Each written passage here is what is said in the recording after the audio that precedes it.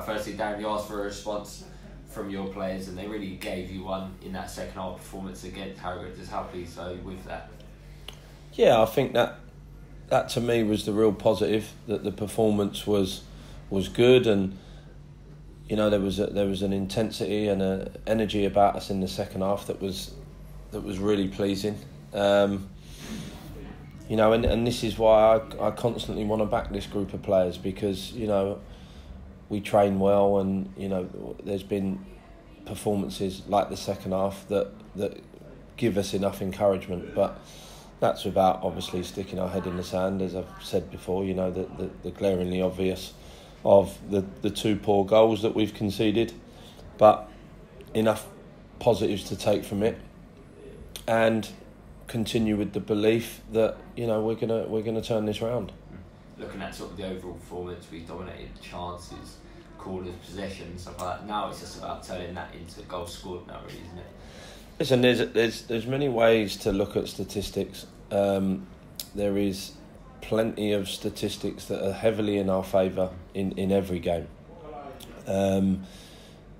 And that was evident again the other night. But the one that matters is obviously the goal scored, and that is, we need to improve that, and obviously goals conceded. It goes without saying.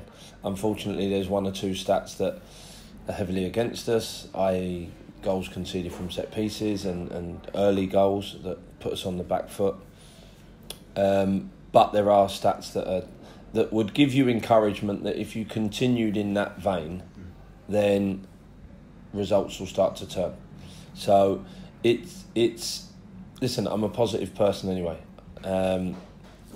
and I believe that we're going to turn it round sooner rather than later.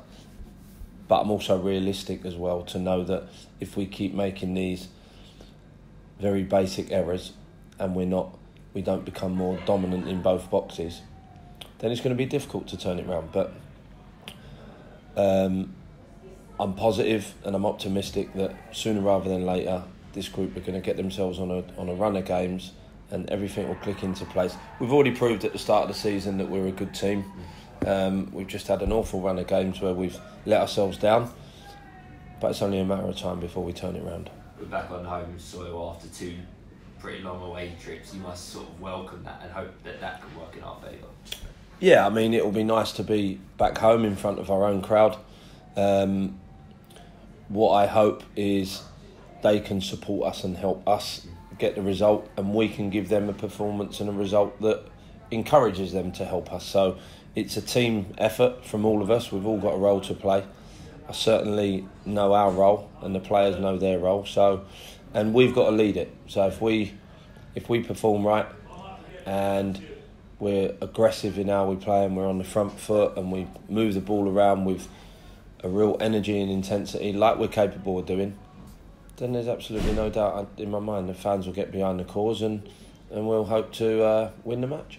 We welcome a Chorley team who are obviously in a precarious position in the league, but I know their manager's come out and said he's never been in this position as a player or a manager.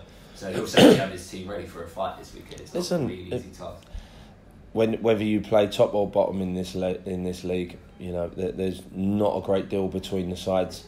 I don't anticipate anything other than a very difficult game. You know, the fact they sit where they sit may make them try that tiny bit harder, because they're trying to turn their season round as well. So we haven't even discussed their position in the league. It's irrelevant. It will be a very difficult match that we need to be on our game and fully focused and play as much of the game, 95 minutes of it, how we approach the second half on Tuesday night, and I'll be confident that we'll come out on the right side of the result.